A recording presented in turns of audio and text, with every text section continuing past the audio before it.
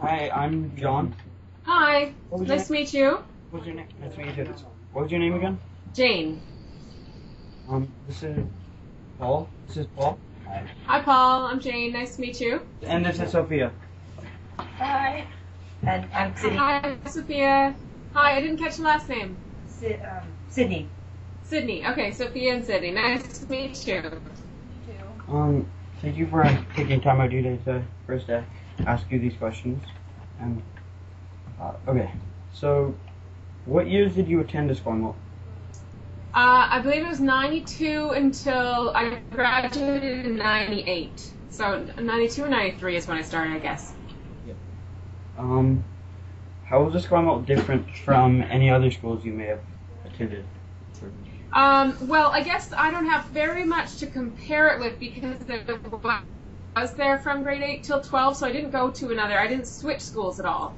However, what I did experience was when I did make friends outside of my high school that were attending other schools, what I found was the atmosphere at Esquimalt was very welcoming. Like, people got along really well together. I guess maybe when you look at TV programs and whatnot, you kind of expect high school to be the jocks hang out in one section and the artists hang out in one section and the band people hang out in another section. But I didn't really find that when I attended Esquimalt. There was a lot of mixing.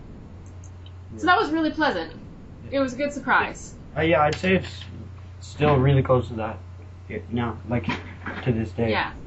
Yeah, and talking to people who went to other schools in Victoria, I think that we had a special situation. Now, it might have had to do with the fact that Esquimalt's, from grade to grade, the population is a bit smaller, because it is just, I mean, when I went to school, Esquimalt was under 1,000 from 8 to 12, so everyone just got along, which was great.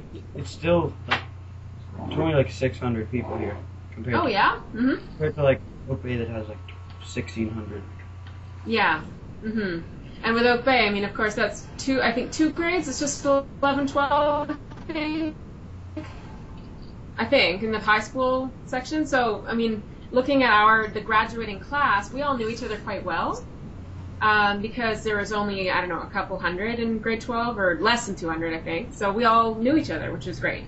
Yeah. What was your favorite class or program at Esquimalt? Well, being an artist, I think I'd have to say art was my favorite. Yeah, but I did quite like Western Civ. It was a great class. It was one of the required classes that I was supposed to take in grade 11. So just introduced me to a lot of art history stuff, and I don't know that I would have necessarily have taken the class if I wasn't required to take it. So that was great. I ended up going into art history in university, so obviously it had an effect on me. Yeah. But yeah, art class was definitely top favorite. Cool. What is your best memory you made at Esquimalt? Oh, best memory. I'm so bad at remembering specifics. Let me see if I can come up with a favorite. I was a big fan of the dances. Really enjoyed the dances. Again, I think it was partly because everyone knew each other, and it was a sense of, age groups would mix too. So got to know a lot of people, a lot of fun. Yeah, it was on Thursday. Oh yeah. Mm-hmm. How did attending Esquimalt contribute to you today, or your career plans? Well, I definitely appreciated when I was, whenever I had trouble scheduling in an art class, the art teacher actually allowed the students that were really set on being artists or really had an interest.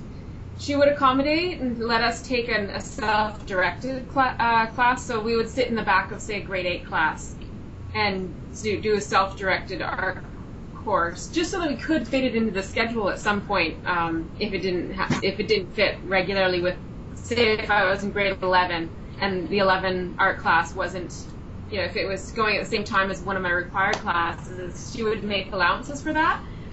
So that was fantastic because that was really important to me going through high school. Yeah. So that played a huge part in where I went in life, which was ultimately came back around to art again. And I'm currently pursuing art. So yeah, that made a huge difference that she